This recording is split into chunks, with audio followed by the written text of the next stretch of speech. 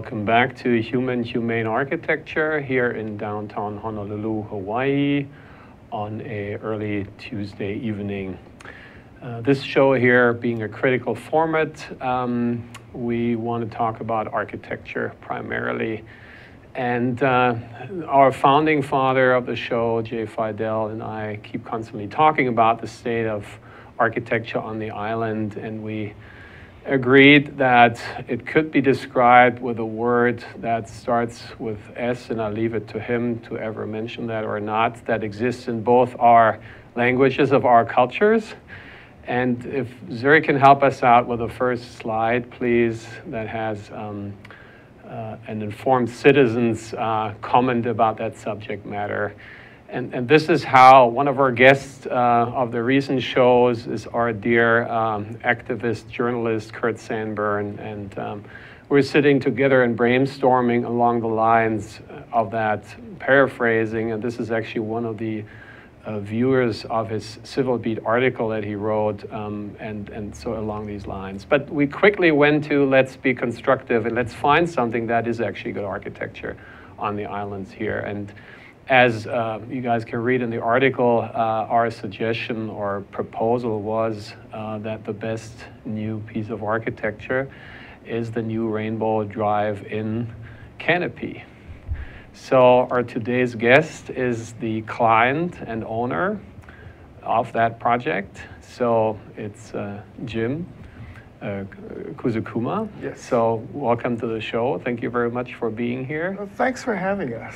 And explain a little bit about yourself, obviously, and the project. And what we will see in the background here is actually the condition that that inspired you or informed you to actually make a change to your situation. First of all, I'd like to say thanks very much. And it was a big surprise first when Kurt approached me and wanted to do an article on the canopy. It was just a canopy and, you know, a utilitarian piece for us and something that we wanted to do, of course, to help the environment and save electricity. And then it was a bigger surprise when you asked me to come on ThinkTech Hawaii to talk about the canopy and also that you're an architect and appreciated the structural and the visual elements of that building. Mm-hmm. So thank you very much for having us, and I like to talk about it. I'm the Senior Vice President of Operations for Rainbow Drive-In. It's a family business. My father-in-law actually started the business in 1961. We've only been at that location. We don't own the property. We lease it from an old Kapahulu family that still owns the property. And if you know anything about these traditional families, first my father-in-law always tried to purchase the property, but they were like, oh well, you know, as long as mom's alive, we can't sell the property. Mm-hmm. And then it was as long as the kids are alive, and now it's the grandkids, and rightly so. You know, they want to pass it on as a legacy in their family. Mm-hmm. But they've been so great to us in that they've always agreed to extend the leases. And about 5 or 6 years ago, I thought that, you know, we should also plan our family's legacy in the business and ask them about getting a 20 or 25-year lease on the property. Previously, we had 5 to 10 years, and they were gracious enough to accept it. And so at that point, you know, we could really invest in some infrastructure into the building and whatnot. And so at that point, solar panels and looking into some sort of long-term solution to this stuff really became possible and feasible. Zuri, could you bring the next picture, which actually shows, just for a little glimpse, that family tradition, how long it's been around. This is a sort of a historic picture here. It actually shows the building as it actually still exists. Yeah, that was probably taken on opening day or very close to it. They not quite sure. But you can see by the flags and the flowers, if you can see the flowers in the window, so it's got to be pretty close to opening day. And that originally building where the windows are and that cement around it is still there. It looks a little bit different. We covered it with tile and extended the dining room out to the side and did some cosmetic things to it. But that's basically the building. The kitchen inside is the same size and everything, yeah. And if we could get the next picture, please. And I would say, I mean, you're always, I like, because you're downplaying things sort of in your humble way, Jim, I have to say, because the first editions was already, as the background we see all the time, was basically adding lanais. I would say you also changed or optimized the performance of the building, right? Because the previous picture had no shade in front of where you get the obviously, food. For customers' comfort, we, you know, eventually, and as the business advanced and became successful, or a little bit more successful, we added lanais and shading and extended the building out, of course, to protect the customers from rain. And the most recent step of that is what we see now here in that picture here. Right, and that's, you know, the canopy that overhead houses the solar panels, and underneath provides some shaded parking for cars. We didn't lose any parking, fortunately, and also on the other side gave us tables for additional seating and to keep people out of the sun. Gave some shade. And the previous show I would have loved to witness, but I read about it, so I will listen to it later on because they're all on YouTube, was about, is a car-free Hawaii possible? And I'm very excited about that. Might be in a little contradiction with you as being Rainbow Drive-In. However, that first picture showed mainly bicycles there. Yeah. So there is sort of a multimodal aspect of your project, You know, I don't have a problem with a carless Hawaii. Just get that rail built and and tag it on. Sorry, I didn't mean to be political. But you know, yeah, no, we definitely have a car problem, and I guess, you know, we'd have to change the name to, I don't know, Rainbow Walk-In or something, but that's okay with me. That's very creative. So I actually subtitled these pictures. The first one I said is obviously bicycle friendly, you know. The next one, it is still car friendly. There was this picture with, I love that, with the old VW Bug, which I see a lot of these old German cars being frequent customers of yours, right? Yeah. There's also these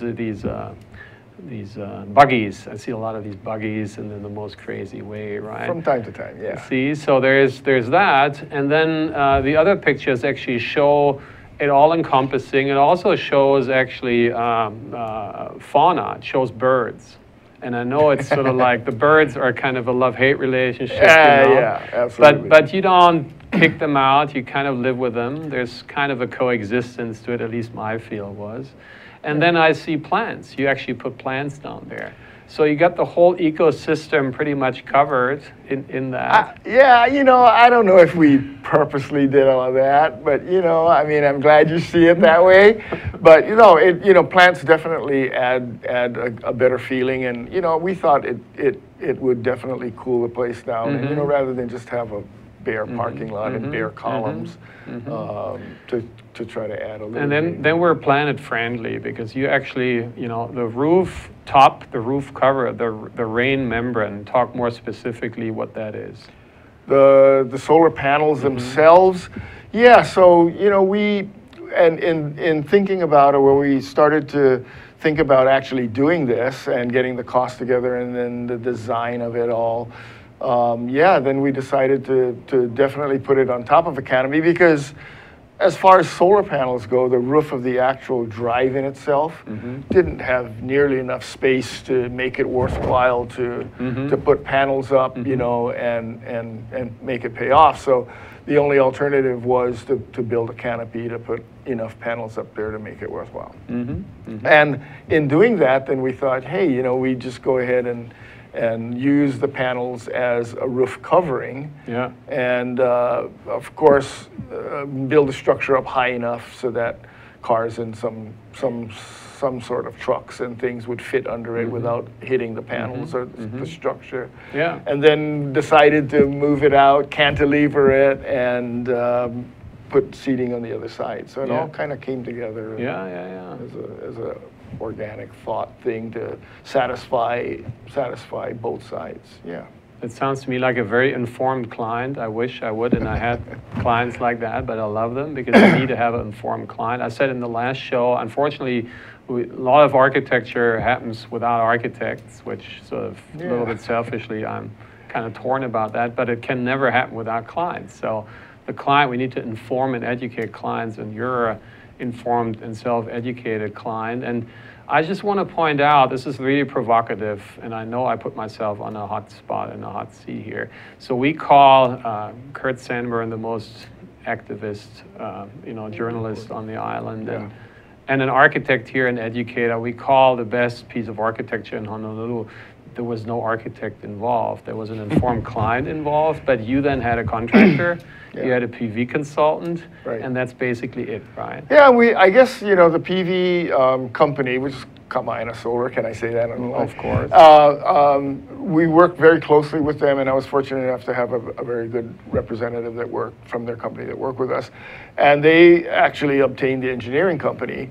But they came up with several proposals, and we sat down and talked and sketched out different alternatives and things. And I think all in all, between what we needed and what they proposed, and then also what was engineering possible, I think we have the best looking building and the best structure and the best practical things to yeah. And with that, I allow myself to be the academic in me, who is reflecting on things almost like a theorist, right? Which is not my main field, but I'm allow myself to reflect on things. It's like, and this was interesting when Kurt, and you already said that a little bit, when he approached you, you're kind of puzzled and a little perplexed, right? Because you say, well, I don't know. He actually asked you, he confronted you and say, is this a local building? Yeah. And I love your reaction was like, well, actually, no, but maybe thinking about it, and you admitted, it might, but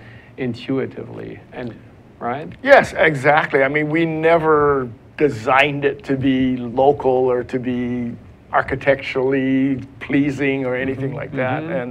And I still am in awe that you recognize the building and consider it, But you so eloquently and elaboratively talk about what actually a building should do in Hawaii, right, which is your home.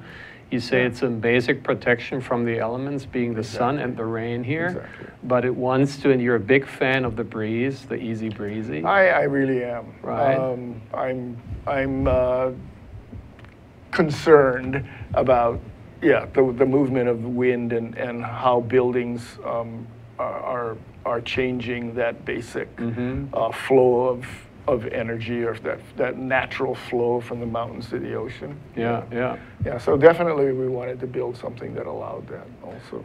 So as a theory proposition, rather than doing something that's invasive and then decorating it local, right?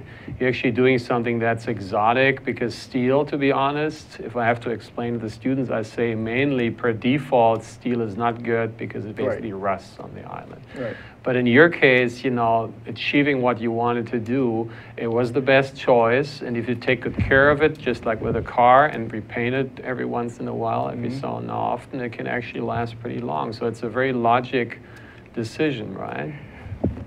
If you say so. No, I'm still really in awe, really, Martin, about your being so impressed with our building. So I got to try harder, and I will do that after the little break we take. Okay. So we're going to be back in a minute. Bear with us.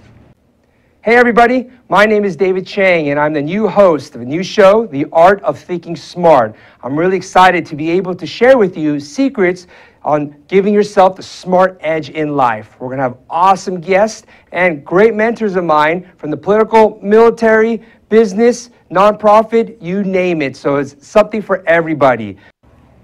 For a very healthy summer, watch Viva Hawaii. We're giving you the best tips, and with our best health coach here. So, Viva Health Coach. Viva la comida saludable. Aloha. My name is Reg Baker, and I'm the host of Business in Hawaii with Reg Baker. We're a show that broadcasts live every Thursday from 2 to 2:30.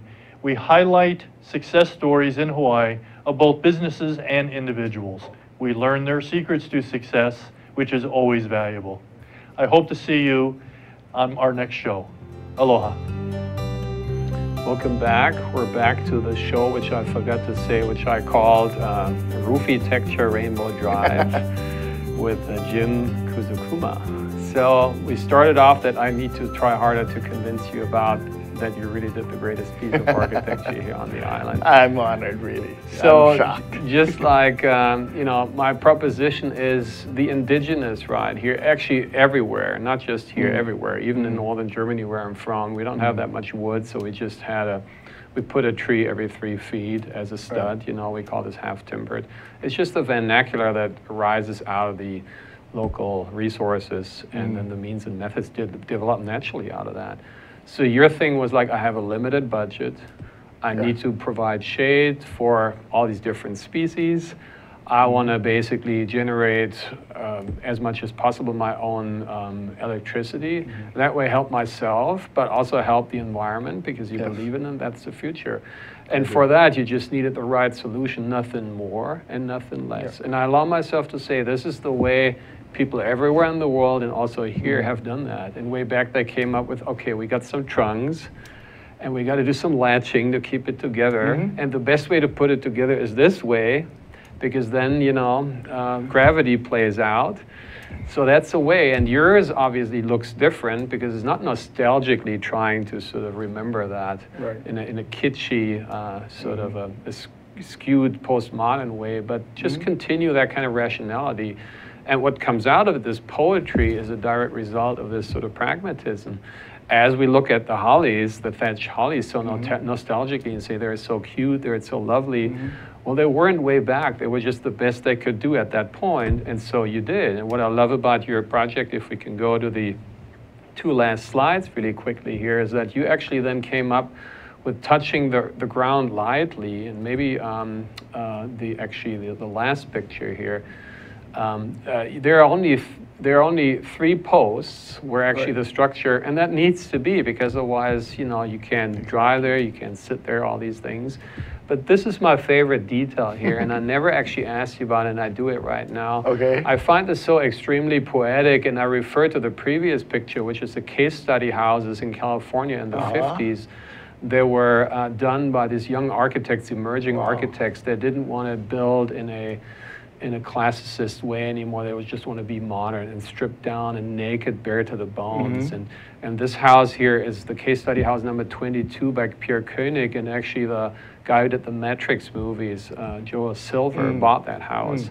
And we talked in one of the last shows, Bob Liljestrand, that his house, you know, has been communicated and celebrated by Hawaii Five-0 people and stuff like that. So we need to make things cool, and I think, you know, maybe not, you admit already that not intellectually and not obviously and not reflectively, but intuitively, there was that thing. So what I'm going to ask you is, why do these beams cantilever out more than the PV panels, which make them look really light as opposed to heavy? And there's the other detail you actually talked about, why the main truss is basically taper, as we call it. So they're actually thicker at where the column is, and then they get thinner to the end. Why is that?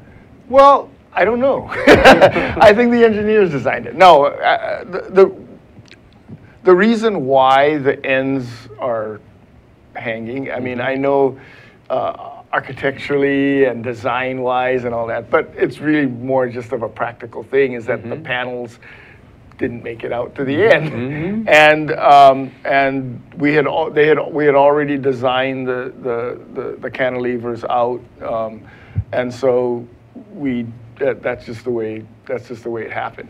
As far as the cantilevers themselves and the angle on the front and the back side, you know, they could have easily made it straight across, but practically speaking, by angling it out, it gave us a few more inches or feet, right, of clearance on the front side, so that if a tall truck or something by some chance backed into there, that they would gradually make contact rather than just tear the whole end of the beam out. So there was a practical reason for that, and that's basically what happened. And once they designed it and I saw it, of course I thought it was it was really nice. I think it adds a lot and gives it, like you would say, a gracefulness maybe to the building, rather than just have a solid beam out there. But it originated with a practical solution to giving us additional inches of clearance. And there we go again. That's what we're talking about. That's illustrating. You are that informed client I keep telling you about, and you know that. You're not arguing that, you're just arguing the part that's the sort of cultural reflectedness about it, which is good. I mean, that's the compliment. Yeah, I can't really say that we all of this was specifically planned and detailed out as which is even better, because otherwise it wouldn't be true. It wouldn't be authentic, right? A lot of it. Because the early builders, when they would do the canoe hollies, the trunks themselves, they're thicker at the bottom and they're thinner at the top, and that's the way they put them in, because the loads get actually heavier towards the center of the construction. So actually, the engineers, they were just following the load lines, right? And that is just like, that's why a tree is so organic and so appealing, because it does the same thing, right? Yeah. So there's no superficiality in there. There's no dropped ceiling. There was this funny anecdote that you said, using, and this is pretty provocative, because usually we have to tell the viewers, usually you make a roof membrane, and then you stick the PV panels on top of it. And then actually the engineers tell it to angle them in 45 degrees towards the sun, so you get the most efficiency. Right. You didn't do that. We didn't Why? do that. Why didn't you do that? Well, we didn't do that because it wouldn't have provided the covering and the protection from the rain and the elements that we wanted. And because the canopy was already on the southwestern side of the building, we didn't think that we would gain enough sunlight to make it worthwhile to change that design. So again, it was just a practical design element, a practical solution that we needed to do in order to achieve the total thing that we wanted to do, which was to provide shelter plus solar power. Call that comprehensive design. That's inclusive of everything, right? Yeah, well, you got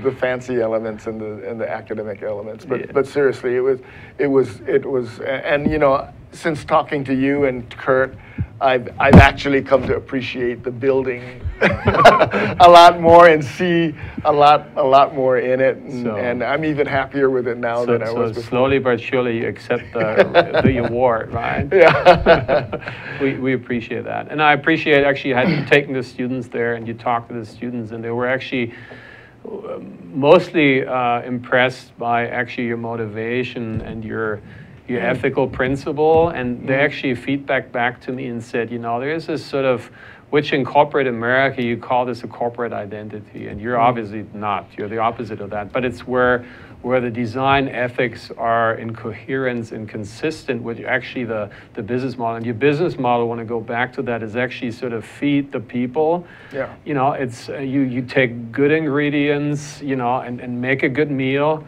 that's affordable. Yeah. So there's no fuzzing around, there's no icing on the cake, there's not Waikiki, and there we go with the analogy where you basically fake something as being Hawaiiana and you put a pineapple on top of that and some kind of straw and make it look tiki, right? Yeah. You're not doing that. You're saying we have a serious issue here, that we have certain parts of the society that they're cut out, so I got to provide decent food. And it's the same with your building. True. Your building is doing the same. It's something that I guess has become part of our business culture, because we're constantly looking and deciding whether to modernize, quote, do the new cuisine, or how much of it to put in versus sticking to the traditional food. But every time we look at it, we're just kind of determined to just keep the food simple and feed people for the most economical prices, and yet use honest food that we can, and that's kind of like where we're at. So it translates over into my thoughts about energy and doing the solar panels. We as a business obviously can't, or not obviously, but we don't do everything we could. I mean, we still use plastic. We still use things that we could turn into more disposable items, but but then it would raise the cost up. But we can do solar panels. You know, we can do other things that we recycle our oil. We do things that we can within our business model to do that. And I mean, I look at it like if every business did that, and did what they could, and really put themselves out there, that you know we overall would have a really pretty good place to live. And it's something we share. You know, we talked before. I call this people and planet friendliness. So the planet friendliness is your PV roof. Is your, by the way, I hope you don't mind saying that. We talked about the cars, so the i3 is yours. Yeah. Right. In that case, and you also have a heart for the people. So that's the people friendliness. And yeah, you know, I mean, personally speaking, I have solar panels on my roof, and I did that several years before I even put it into the drive-in. So I knew about the panels, and they worked fine for me, and I knew, you know, what they could do as far as cutting energy down, and then that naturally led to me looking into electric cars, and you know, of course, people say the batteries, you know, contribute and all, but you know, if you can eliminate that carbon output, you know, if you can eliminate using those kinds of energy sources, gasoline and petroleum, and it's not for everybody. Again, I'm not militant to propose that everybody get an electric car, everybody did, you know, do it with fossil fuels. But if everybody did what they could and within their means, then again, you know, we would go a long ways to becoming sustainable energy-wise and otherwise. Yeah. thank you so much. That was a great final conclusion, because we're at the end of the show. Thank you so much, Jim, for having been here. Thank you for being such an informed citizen, self-trained, informed client, and I insist to say architect. And I know you inspire a lot of students of mine, and I think this is very promising that the most innovative architecture comes from citizens, so it's kind of a grassroots kind of movement, and so please keep that up. I know you will, and I hope we see you again here, because we've talked a little bit. You're trying to move on and go a little bit more in directions of people and friendliness. So with that, thank you very much. Well, thank you for having us. Thank you very much for having me. I appreciate it. Thanks. I hope to see you back next week on Tuesday early evening for Humane Architecture.